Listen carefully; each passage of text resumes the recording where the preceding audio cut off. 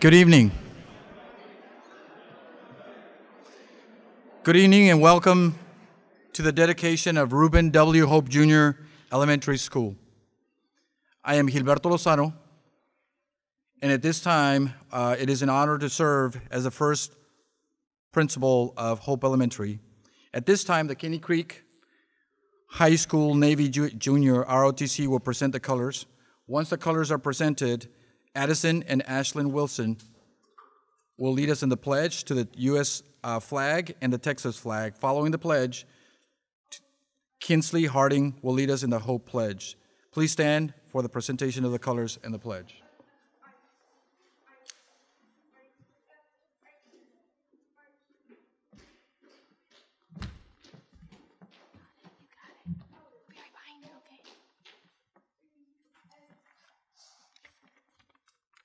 Please join us in the Pledge of Allegiance. I pledge allegiance to the flag of the United States of America and to the republic for which it stands, one nation, under God, indivisible, with liberty and justice for all.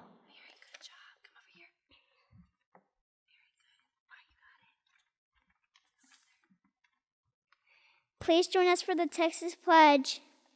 Honor the Texas flag. I pledge allegiance to the Texas, one state under God, one indivisible.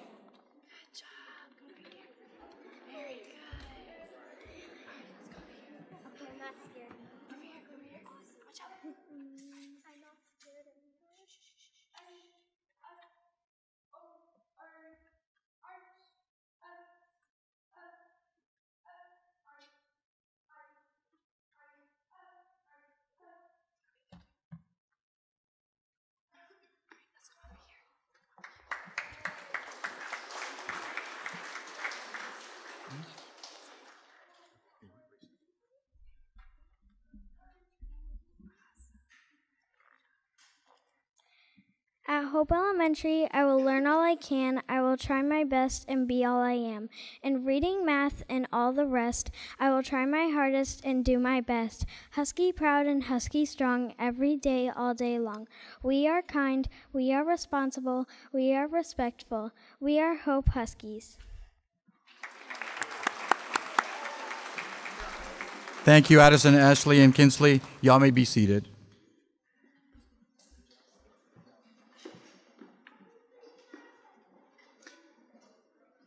At this time, I'd like to recognize a very special guest. These people play a very important role in the establishment and development of our school.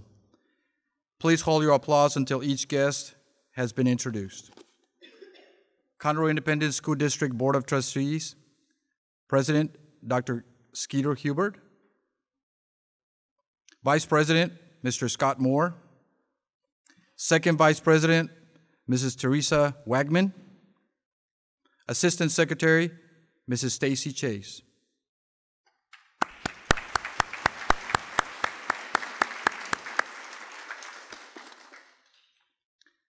CISD Administration, Dr. Curtis Knoll, Superintendent. Dr. Chris Hines, Deputy Superintendent. Dr. Shelley Winkler, Assistant Superintendent for Elementary Schools. Ms. Lisa Garrison, Director of Elementary Schools. Dr. Bethany Methford, Assistant Superintendent for Middle Schools. Mr. Easy Foster, Director of Planning and Construction. Darren Rice, Chief Financial Officer. Okay, my fault. All right, thank you all.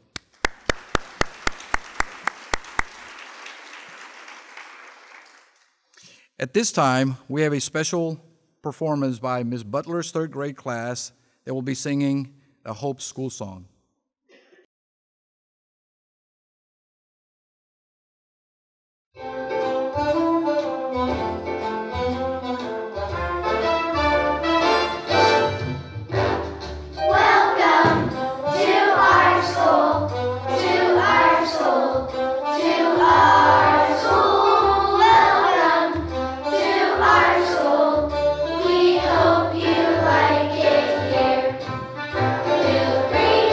With a smile, we'll greet you with a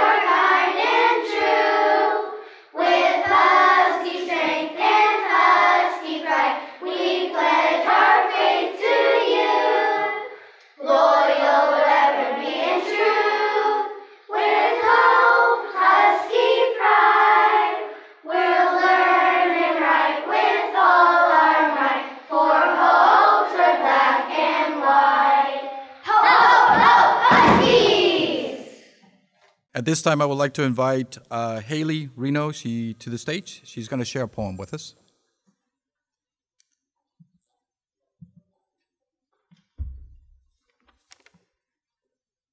The bricks, the roof, the earth below, the solid walls we'll get to know.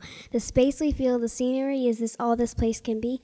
The whole community condensed into one familiar place. To what extent are we this place? Or rather, are we hearts and minds with brick and mortar left behind? The bonds we form, the friends we make, the things we need to pack and take. The build-up skills, the lessons learned, the wealth of our respect. Hard-earned, we are the school, both you and me, because we are hope and hope is me.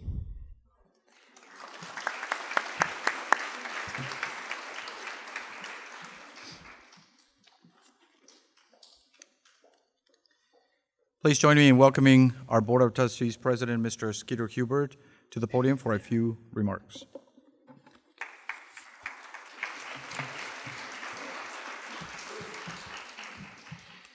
Thank you. I'll just take a few minutes, but I got to give one correction, and it's out of respect for all of those who actually are doctors. I am not a doctor. Any of you who know me know that they don't give doctors to guys named Skeeter, so that's the way that goes. But I appreciate the opportunity to be here. It is really a great honor to welcome you and also acknowledge a couple of people that were part of Ruben Hope Elementary. Have them written down so I don't miss anybody, but I do want to thank our Planning and Construction Department, IBI Architects, Durotech Construction, and the Signorelli Company. Appreciate everything and all your dedication and efforts to make sure that this school resembles Mr. Hope and also is a warm and welcoming place for everybody who walks through those doors, and also a community where kids feel comfortable and confident to learn, and teachers feel that they have the tools that they need to help these kids be successful. And I know that that's a dedication that they all had in making this school possible, and we're grateful for Mr. Lozano and his leadership for all these kids. So anyway, thank you very much, and I'd like to turn the time over to Dr. Knoll. Who is it, Doctor?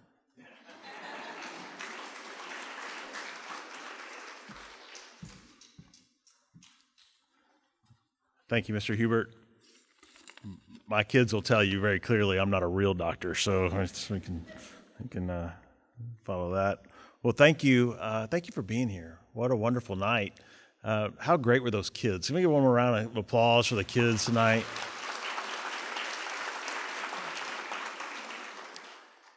You know, if we ought to just change this whole ceremony and just let the kids do the whole thing and just be wonderful. They do such a wonderful job. But I want to say thank you tonight to our school board for the leadership that you all provide, and for your guidance in creating this beautiful building for this community, for the kids that are here. I also want to make a special acknowledgement tonight for Mr. John Husbands, who was a board member when we voted to build this school and to name it. Mr. Husbands, are you still here? He's back there. If you'd stand up so we could thank you.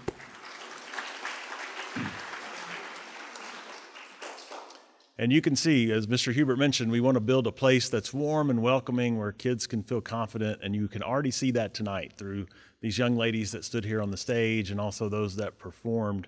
But that doesn't happen without a wonderful school staff. And I did remark to a few of them tonight, I'm not sure this is how they dress every day when they go to school, but man, they look sharp tonight. So with the Hope staff, would y'all stand up so that we can recognize you all tonight? Thank you.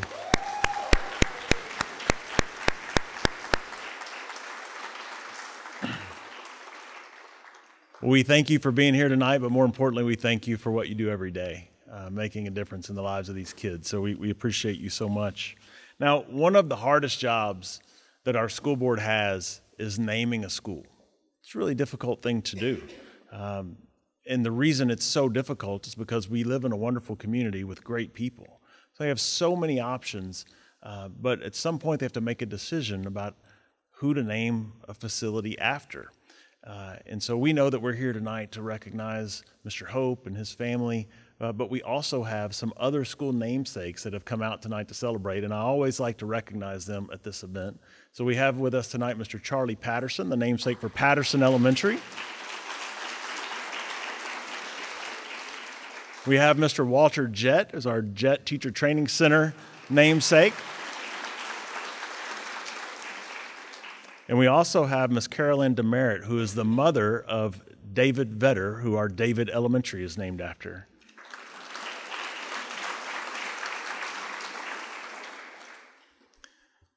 So there's one common bond, I think, when we look across all of the school namesakes that you see.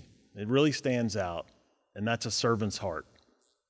From Mr. Jett and Mr. Patterson to the work that David did in his young life, it's about giving back to others. You know, that is what stood out when the board was going through the process to name this school. You heard so much about Mr. Hope. And what jumped off really to me was that even though he was an accomplished lawyer and he was a state representative and he was a school board member, those are not the words that I heard. What I heard was a man that was dedicated to the Montgomery County Fair, and a man that would do anything to serve the children and serve the community. That meant being at the ball field. He'd be at the ball field.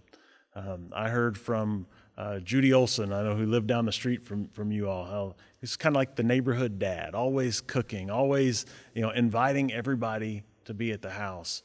Someone that wanted this world to be a better place, and he found ways to do that by serving his community. And so for us as educators, we want our schools to be named after people that can be role models, not only to the children, but to us as educators. And that's what Mr. Hope is, right? We all can aspire to make a difference in this community just as he did. And I will tell you all, Hope family, that we are as proud as we could be to have this school named in his honor. And we're proud to be here to celebrate him and you all tonight. So thank you for sharing this moment with us and sharing your dad with us, your grandfather with us, and we hope that this building makes you proud and forever will be a place where you know that you can remember him to come here and see this beautiful school. So congratulations to you once again, and I'm going to invite Mr. Lozano to come back as we start the celebration really of Mr. Hope this evening. Thank you.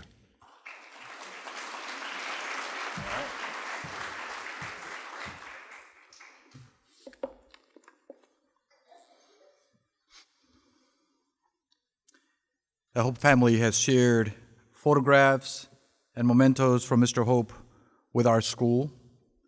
The memorabilia are showcased in a display case as you come into the building in the entry to help all of us who visit the school know about his life and his accomplishments. Our school namesakes, Ruben W. Hope Jr. Please be sure to stop by before you leave tonight and see the showcase that's there. In addition, we have prepared a video that will provide a glimpse into the life of our honoree.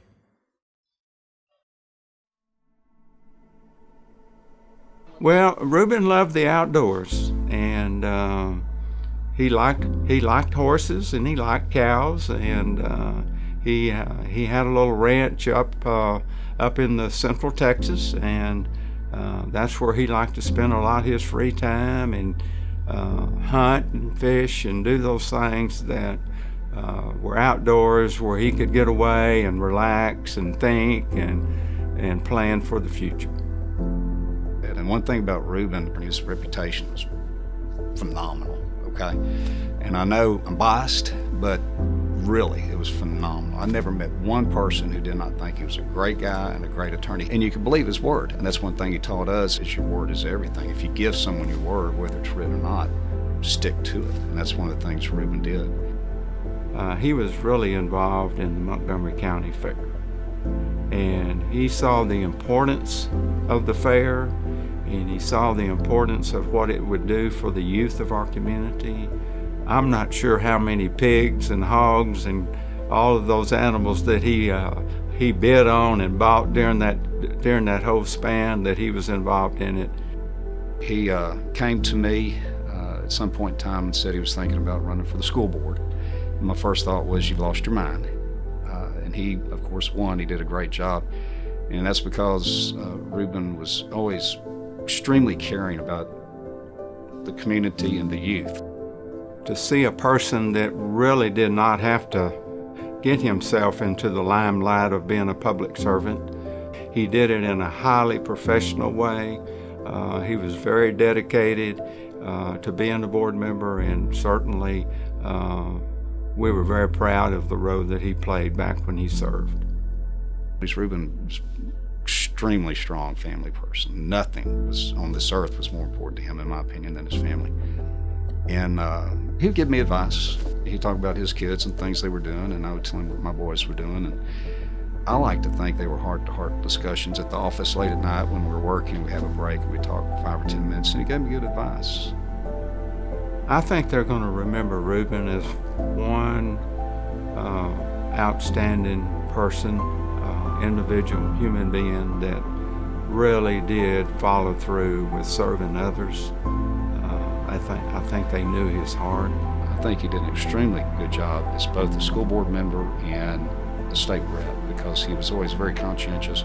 Ruben was just as honest as the day is long. You couldn't buy him. You couldn't convince him to do something he did not think was absolutely correct.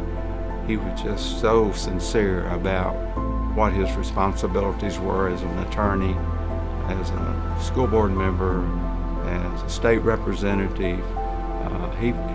He practiced that daily, and I think people will always remember who Ruben Hope was.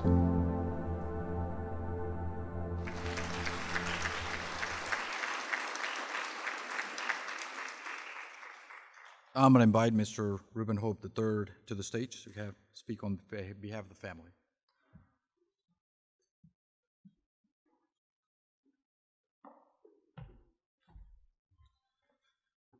Well, I wasn't expecting that video to go on before me tonight, so good luck with all of this. I am not a doctor either, and never played one on TV or anywhere else, so we'll get that clear real quick. First thing, I want to welcome everybody here to Dad's school. It's what we kind of refer to it as. My family appreciates everybody that showed up. I wish my mom could have been here tonight. She's a little under the weather, but she'll get there. And she's put a lot of her time and effort and everything into the display and everything that's gone on up here. So we really appreciate everybody that's come out. I just want to kind of go through some stuff tonight, not the political stuff, not the stuff that got on the career and things like that, and kind of take a little step back to where you saw some of these things back maybe to the roots of it. One thing that our family has got, and I've been blessed with the name. So, I introduced myself to several people tonight, and I've got to tell them who I really am. So there was an R.W. Hope that is buried in the Bethlehem Cemetery over here in Cut and Shoot. That's my great-great-grandfather. Or my grandfather. My grandfather was Ruben Hope, or Ruben Wirt Hope, and his wife referred to him as Wirt. So I really never knew what my grandfather's name was. I thought it was Wirt all these years. And then my dad was referred to as R.W. by so many people. So I really didn't grasp the combination that he was a junior. I happened to be the third, and really didn't know my true name until a teacher in third grade pulled me aside after asking for me to come up there 5 or 6 times the first day of school and told me what my real name was. So it was quite a shock. Dad called me Tres Hombres. A really critical time there was a ZZ Top album that came out in the 60s called Tres Hombres. I didn't know why they named it after me. I was honored, but it just never dawned on me why they would do that. So it was a stretch to do this. I was smart enough to make a few notes tonight. I'm gonna bear back on a couple of them. My major thing that I want to tell you first of all is I'm sorry that I'm going to use the word I a lot tonight, because y'all got to see the pictures and all that stuff. What I'm trying to do is tell y'all what I saw maybe a couple glimpses way back there, and see if I can get through this. So anyway, first thing is when I look back on Dad, he was always doing stuff for other people. And I kind of look back on the theme of what he would do, and there's three really big things that stood out for me. If you showed interest in something, by God, he was going to figure out a way to get you involved in doing that. Good or bad, he was going to show you how get you in there and then let you go. And you're going to have to make up your mind if you're going to complete or do whatever. And hopefully I can elaborate on a couple of things. He was also ahead of his time in so many things. And it's funny looking back and watching TV now to see some of these resemblances of things that he had no idea would show up on the TV. And the biggest thing is he loved education. And he devoured information. Because I can remember back as a small kid, he would come home every night with files this deep. And he would have to read and read and read and read. And I don't remember him ever without a file in him. And, one day he was telling me, the average lawyer does 2 or 3 cases a year. And I said, well, Dad, how many are you doing this year? And he said, about 8 or 10 a month, I think, or something like that, Johnny. It was unbelievable. But he devoured it. He devoured all the information he could get his hands a hold of. And he loved to pass it on. The one thing about him is that he was told what he was going to do, the story has it. He was going to go to law school, become a lawyer, and that's what his job was. He never really pushed any of us to do that. If we thought we wanted to do something, he'd say, set you up and let you go with it. And, if you need a little help, he would help you. But be careful, what you ask for as far as showing interest in things. Somewhere down the road, early on, I must have showed interest in animals. I've got several pictures of me in a diaper with my first horse, okay? George. I think we both came home in the front seat of the truck together. So that was my first recollection of an animal. And then Lonesome, the beagle, showed up at our house down in Houston. And that was good until we went hunting one year early on. And for some reason, there were some doves that showed up in the next week in a cage in the backyard. I think they made it home through the trip. They didn't completely die all the way off. And within a month, we had squirrels, and then I think we had some quail. I know we had ducks. I'm trying to think of what else we had back there. I think we actually ended up with a raccoon or something like that also. I don't know. But early on, you could tell he had an affection for animals. And I think he just used me as an excuse. We had a petting zoo in the backyard. Let's just leave it at that. Also, if you would get interested in something, back then at the house in Houston, all the kids would come over all the time. And it was basketball. Well, next month we had a basketball goal out front. And then it was football season, and he went and bought dummies at Barcelona Sporting Goods, of all places. And he had a dummy that was like 6 foot and weighed 200 pounds, and he'd make us get out there and tackle it. And we would tackle it, and it's the best thing ever happened at Halloween. We would hang that thing in the tree, and it would swing. And it was so much fun to scare all the kids in the neighborhood over. They'd come and ride that dummy. So, but he just got a kick out of it. And baseball was the same way. I've seen pictures of me with a glove that comes up to my elbow because he was already coaching Little League and everything before I was even big enough to do it. And the same thing with the football and everything, and he became president of Oaks Dad's club there in Houston and actually won several citywide football championships. And he, especially with him graduating from the UT, I never kind of got it until he answered me one year why he named his teams the Horned Frogs. It was always purple. They painted their helmets purple and had the frogs on it and everything. And he finally said, I got so mad at them they wouldn't give me the horns and give me the the privilege to do that I just became a Horned Toad fan. And he went on about it, but that was just like that. If he couldn't get around it, he'd make it his own in another way and move on. Now, when we moved up to Forest Hills up here, everybody came over. It was just the house that everybody defaulted to.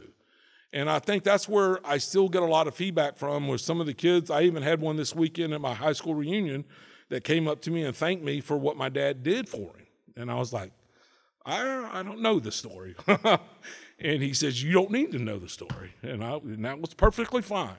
And there's probably 6 or 7 times a year that happens to me, where he went out of his way, got somebody, I don't want to say off the hook, but represented him, did his punishment, because Lord knows if you messed up, you're going to do a punishment. But he would help him and get him back on the straight. So that was very important to him. As far as being ahead of his time, I watch some of these shows nowadays, and it's so funny. Have y'all seen that Scared Straight show that they used to put the kids and scare them, all those? Well, I think my Uncle Harry and my dad had a meeting one day at HPD. And I think they got busy or something like that, and I was just kind of tagging along in the way like I always was, and I found myself in the tank locked up, as I remember it. Now, maybe that's not what happened, but I remember being locked up for a while. And then they came back and deputized me for being able to handle being in jail. So that was my scared straight moment back then. So it's always interesting what you can remember at that point. Another thing is y'all saw the pictures of the big pit and the barbecue. Well, that didn't start off like that. It started off with a little bitty tinky Weber grill, and it grew and grew. And I did learn that coals do remain hot if they fall out of the grill. That was a lesson I was taught upon myself, and my dad got a kick out of that, and I never will forget that. But he loved that. So when we moved here, we got graduated to barbecue pits on wheels up in Conroe. And then when we moved out to Montgomery area, we got one that had 4 wheels on it. It was a trailer. It'd probably hold 1,000 or 2,000 pounds. So he just continued to build upon that stuff. So Pit Masters and Man Against Food, that was part of him. He could have directed those shows. There's no doubt. The last one is he was a really before people started planting trees and all that sort of stuff and really doing things. I don't know. I've probably planted over 1,000 trees with my dad. That's just what he was there. I'd be fishing or doing something, and he'd grab me, and we'd have to go plant trees. And everywhere we lived, he'd plant 4 or 5 trees, and we would move and take seeds from there, and we'd plant them in another one, and he'd add another one.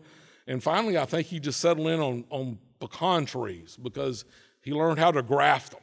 So I don't know why, but we probably grafted, Greg, 500 pecan trees, I think, at one time. And everybody in the family's been in on that. So when he would be way ahead of himself on these things and just absolutely love it. But the biggest thing is the educational part.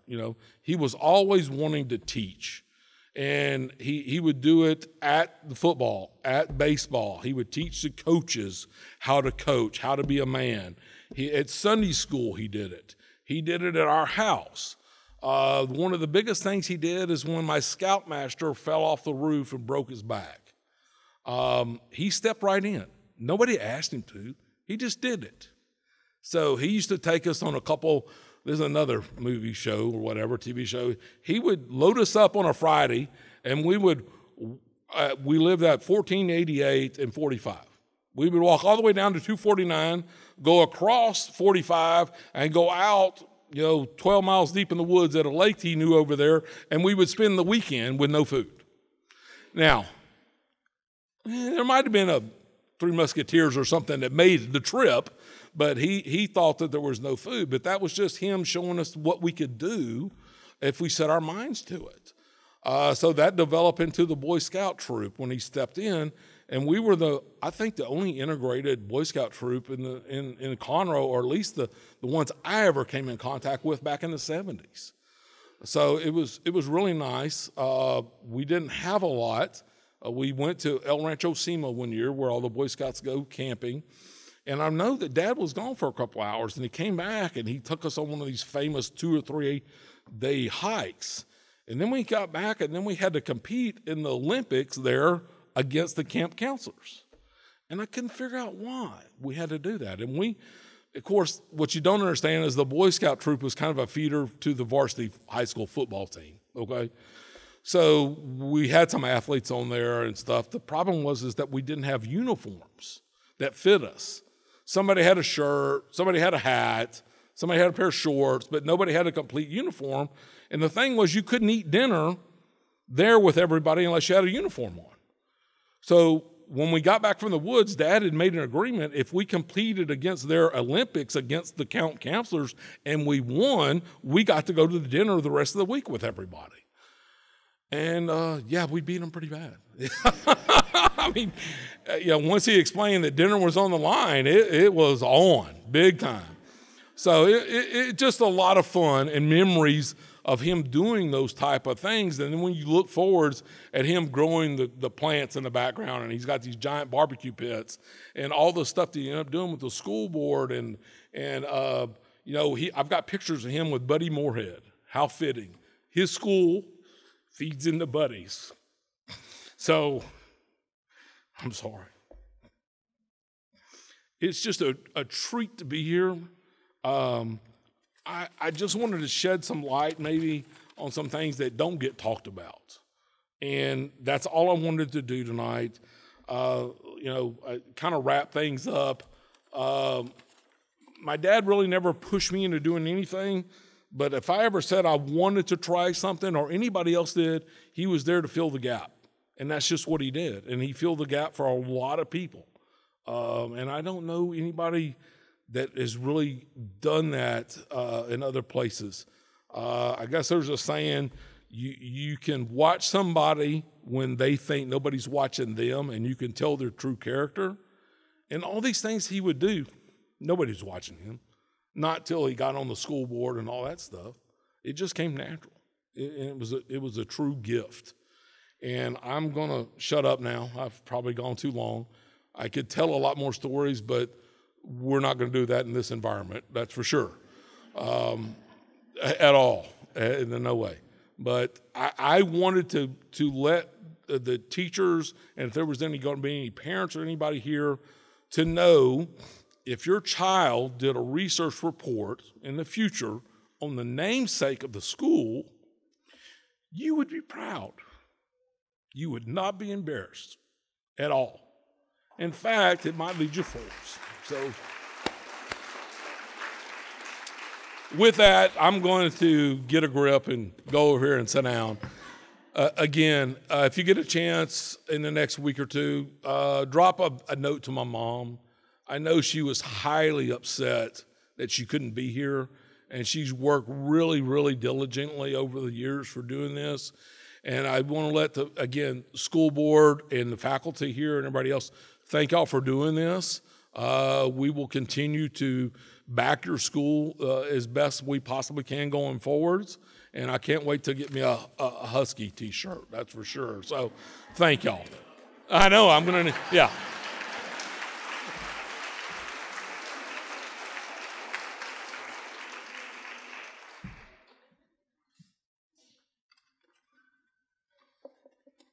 At this time, I'd like to ask Mr. Hubert and Dr. Knoll to unveil the portrait of Mr. Hope.